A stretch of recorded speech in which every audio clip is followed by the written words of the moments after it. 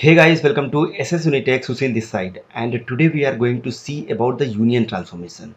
So what is union transformation? So union will combine multiple data stream into one with the SQL union of those stream as a new output from the union transformation.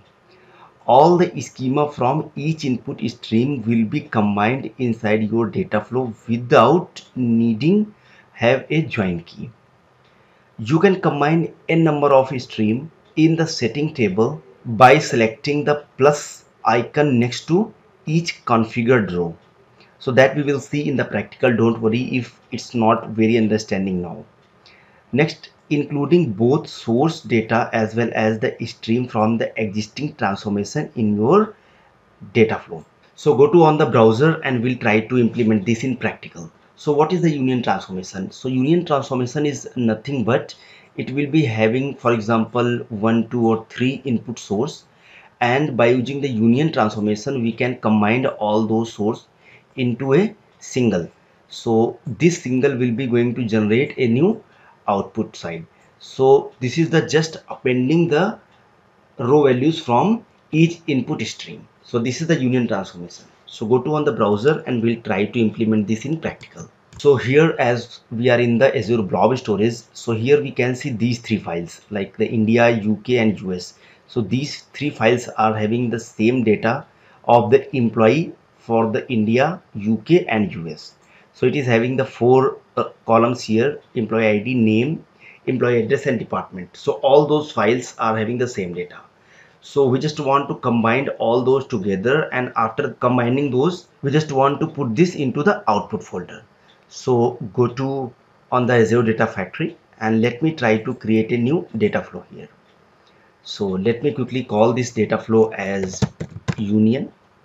Now here we are required to add the source. So the first source, and this source is for India, so let me call this as India.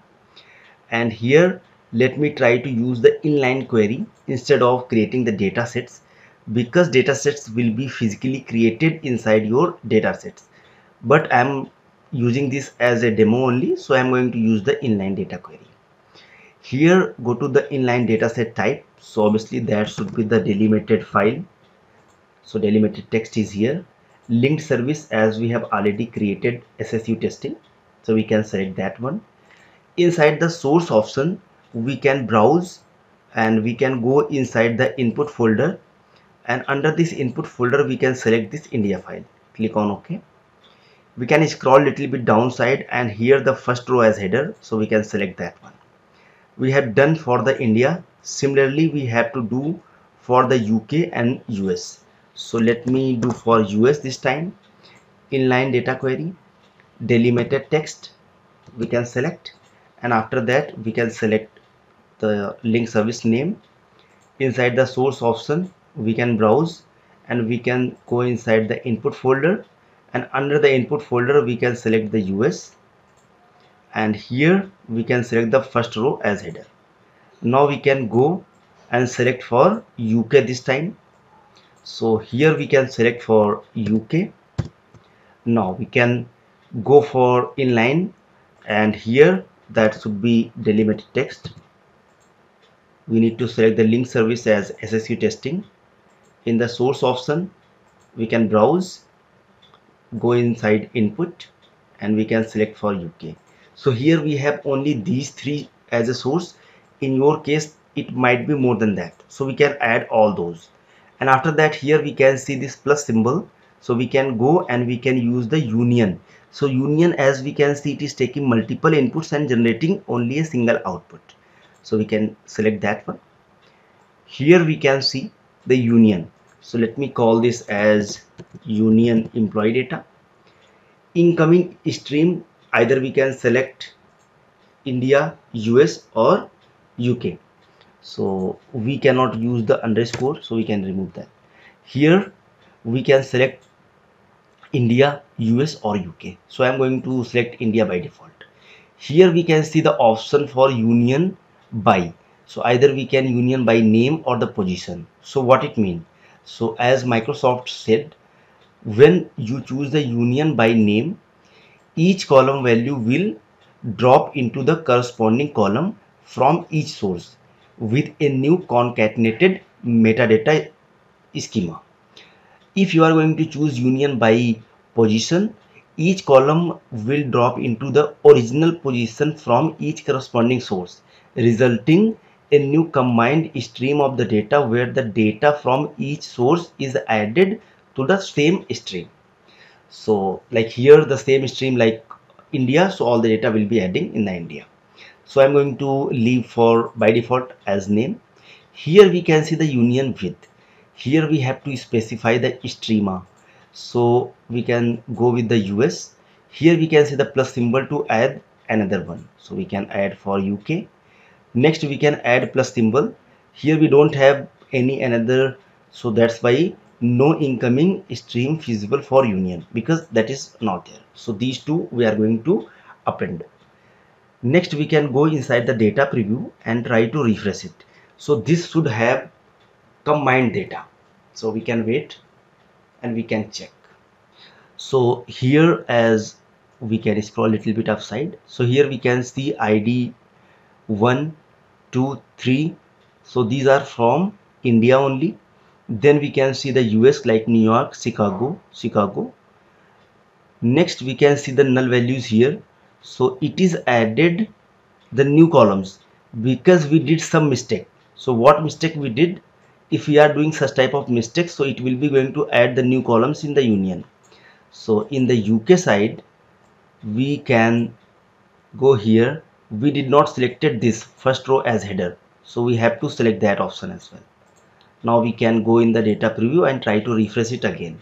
So here we can see first for the India, then we can see for US, then we can see the Cambridge, Oxford, Manchester is from UK. So this is all about the data. Now we can add the sync location here where we just want to keep all these in a single file.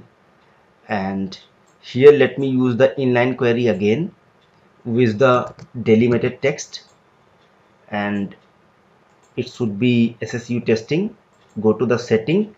Here we can browse to the path, and the path that should be the output. We can select it. Now here we can select the first row as header. That's true. Now we can go in the data preview option and we'll try to see the data. So it should be having all the data as we have already seen. Now go to the settings again, and here we can scroll in the bottom side. So here we can see the file name option. Instead of by default, we just want to keep this in a single file, and let me call that file name is employee data. So that's it. Now we can publish it. So once we will publish it, so it is saying output to a single. So we can go here and let me try to select the sync again. We need to set the single partition. We can select that, and after that we can do the publish. So it will be published, and we can create a new pipeline whether we can call this data set. So let me try to create a new pipeline quickly. And under this pipeline, so publish is completed for the data flow, and here let me try to use the data flow activity, and here we need to select the data flow that we have created, the union one. So we have done that. Now we can just debug it. So it will be creating a new file in the output folder with the employee data, and that will have all the combined data. Now we can go here, go to the output folder. So under this output folder we can see the employee data because our pipeline is executed.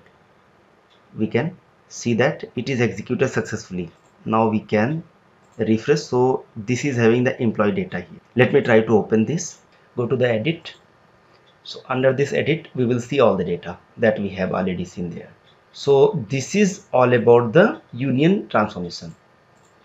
So thank you so much for watching this video. See you in the next video.